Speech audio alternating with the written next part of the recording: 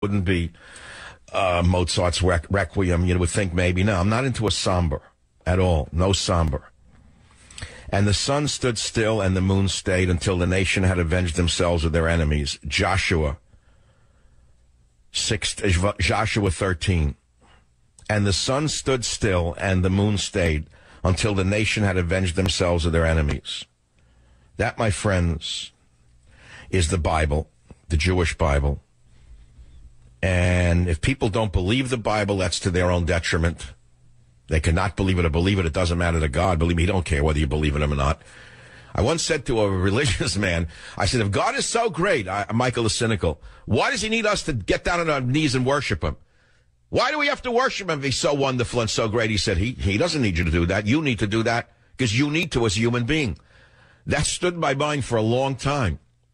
Man needs to worship somebody greater than himself, or else he becomes Steven Spielberg, or worse yet, David Geffen. I'll be right back. Join the Savage Nation. Call now, 855-400-SAVAGE, 855-400-7282. Savage. The Savage Nation is sponsored by SwissAmerica.com, the only company I trust to protect my wealth and financial future. Call 1-800-289-2640. All right, my friends on the West Coast, streak of light in western U.S. skies sends social media abuzz. A streak of light is seen over an apartment building in Las Vegas yesterday. U.S. military officials said the streak of light seen burning across the sky by people in 3 western states was the body of a Russian rocket, which burned up as it entered the Earth's atmosphere. Russian rocket. SL-4 rocket body booster from Russia that launched Monday. U.S. Strategic Command spokesmouth Julie Ziegenhorn, part of the sorority. Notice everywhere in the military now it's a girl. And there's nothing wrong with women, but everywhere you turn. No more men. No men, no more representing the military. Now it's girls and sorority girls. Julie Ziegenhorn, U.S. Strategic Command. That really makes ISIS shake in their boots when they see another girl get up there and speak about military affairs. Nothing wrong with brave women. Some of them are very brave, braver than I, tougher than I. I mean, look at the martial arts field. I wouldn't want to be in a ring with her, would you, Robert? Mysterious bright light seen from Las Vegas to Ventura was Russian rocket body, says U.S. Strategic Command sorority girl, Julie Ziegenhorn. No one discussed the rocket's use. Launched as part of a project to bring materials to a space station.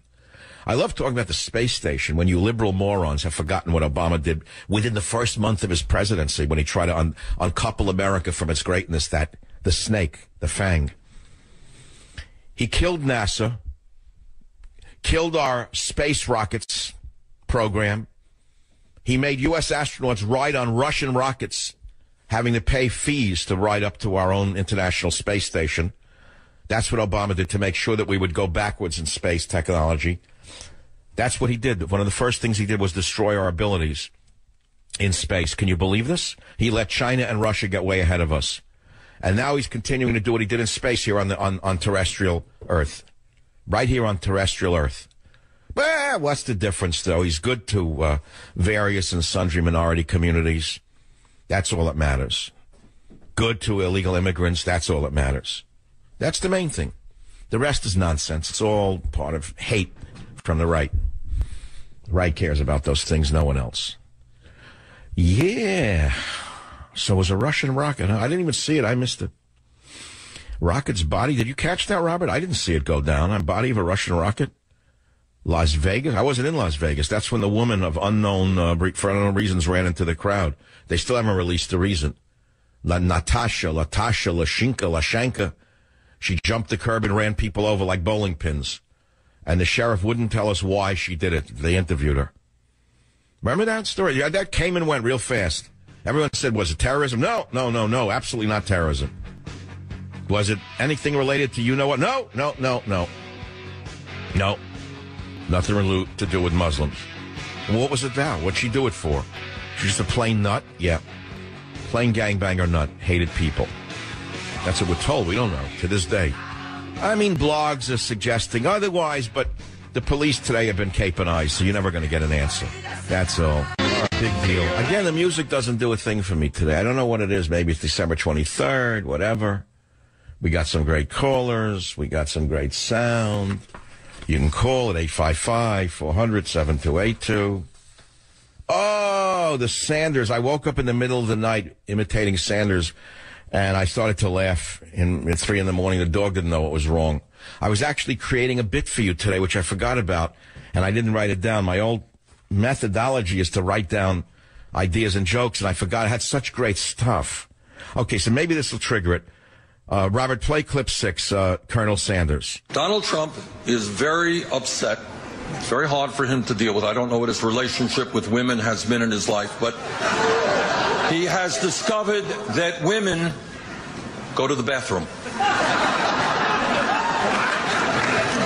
And it's been very upsetting for him.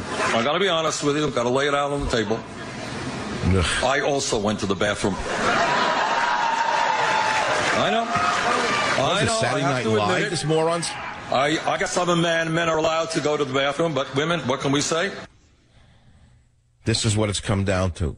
This loser couldn't work in Katz's Deli in the French fry department.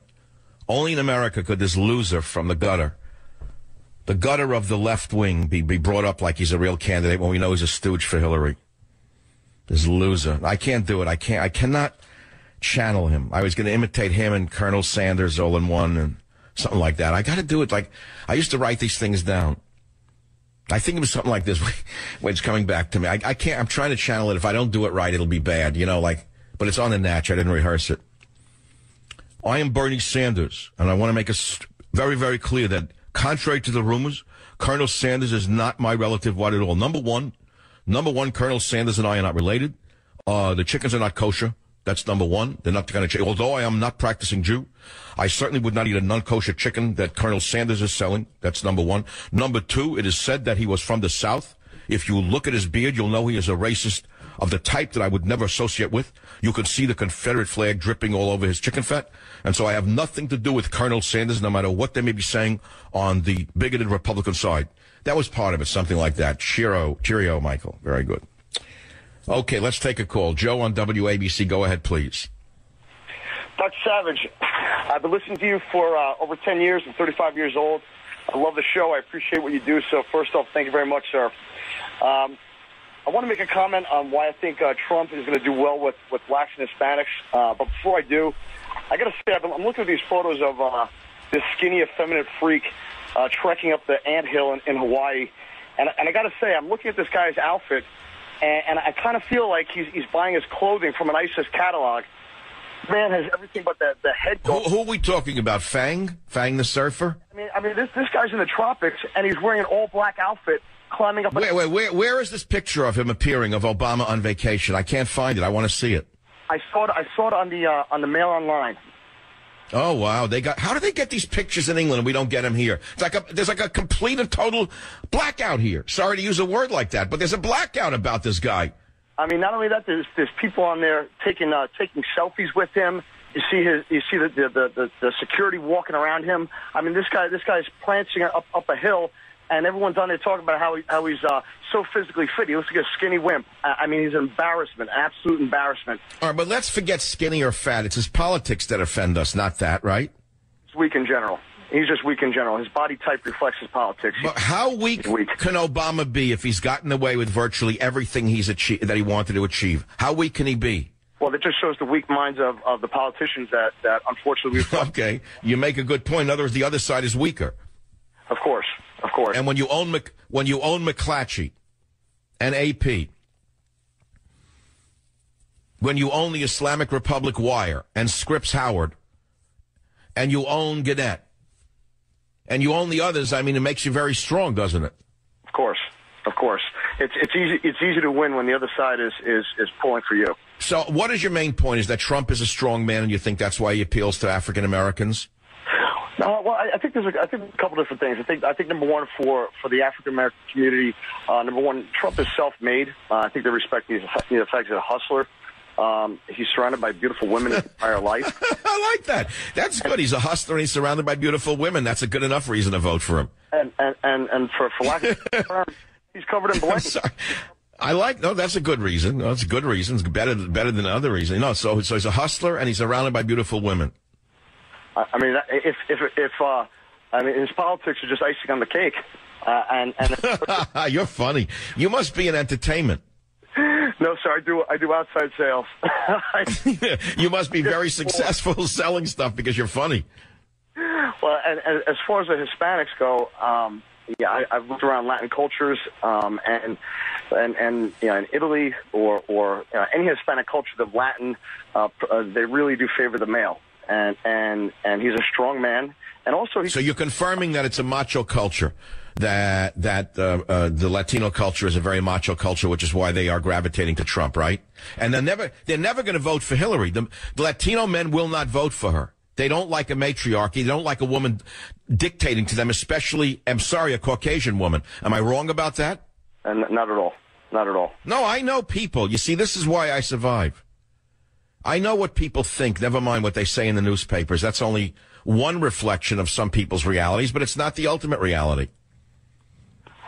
All right, I'm sending you a copy for Christmas of Government Zero. I hope you enjoy it. It won't be there till next week, because virtually everyone is on vacation except me. People are vacationing as they should. They're normal. They're away with the family. So as I said, if you missed it, I'll be here, not tomorrow. I'll be here not Friday. It's like saying, we have best ofs, so don't worry about it. You'll still hear your master's voice tomorrow and Friday. We're not playing Christmas music. We're playing best ofs. I can't wait to hear them myself. I shouldn't, but I do. I listen to them. I have guys like scrubbing them for any kind of snorts and sniffles and food going down the wrong pipe during them. I eat during a show. I can't help it. When my show shifted, you know, originally my show was for 18, 19 years. I did a show in the afternoons on the West Coast, 3 to 6. So on the East Coast, it was 6 to 9. It was like a normal, you know, for me, so I could have a lunch, and I'd eat lunch at 1, take a nap, and do my show at 3. It worked fine. And now, when it shifted 3 years ago, it's noon to 3 on the West Coast, 3 to 6 on the East. And it was done so I could be in the biggest markets there are during drive time, because after 6 they're considered night shows. That's just the way radio is. And the fact is, it's thrown my schedule off. It's hard to eat, so I have to eat during a show, and that affects my my delivery. Sometimes I shouldn't eat on the show. I want doing crazy things with food. My appetite's upside down. But anyway, here I am. So Thursday, Friday off, L.A. Friday. Monday, I will be, luckily, hopefully, God willing, doing a show live. My first show live from a brand new studio in L.A. It's actually my 4th studio in L.A. I had other home studios in Los Angeles. I was on Franklin Street. I had a studio for a couple of years. I used it. I loved it. I used to look down at Century City. I'm one of those people who like L.A. Then I had a studio in another hidden location in Beverly Hills, which I did for years, liked it. So this is the 3rd. I think the 3rd. And this one is also got a little city view. I like the L.A. scene. It's just a dynamic. I'll go to the museum, LACMA. I like the Los Angeles County Museum of Art. It's got an amazing collection of great paintings. And then, you know, the restaurant scene is interesting if you like going out where it's not so much the food, but the show. The show. It's like show. Everyone's show and tell in L.A. And everyone knows it. You know, everyone's pending a deal, and this a deal, and that. You go into places like Dantana's, which I love. I mean, I may not go. It's too crowded. The food is really exceptionally good. Very hard to get into. It's, I don't know, kind of a B-list Hollywood place that used to be an A-list place that B-listers and D-listers and no-listers think is still an A-lister, and they think they're lucky if they can get in and pay through that. Whatever. I don't care. The food is great. The marinara sauce tastes like New York did in the 50s. Or it may taste like today in Toronto, for all I know. I don't know, but it tastes like Italian food. And the prawns are big. The prawns are big, and I don't know where they get them from, but they're not like the little sewer shrimp. So that's a scene. But everyone's telling the guy next to him what they're working on, what deal they're working on, and they don't stop. I mean, for an hour straight, they spritz the other guy. And it's usually a guy takes people to the dinner who they can lord it over for 2 straight hours and talk. They spritz the other guys for 2 straight hours. They're telling them deals, and the other guy's nodding and eating the salad, can't wait to get home. Or you get the 60-year-old with the 30-year-old girlfriend, where her eyes are looking all over the restaurant, and he's Googling her the entire time, and and he's staring at her, and she's looking all around the restaurant, praying to God it's over sooner rather than later. I like the people watch in L.A. At least people are dynamically available for viewing when I go to L.A. San Francisco, everyone's so pseudo cool. You don't even know what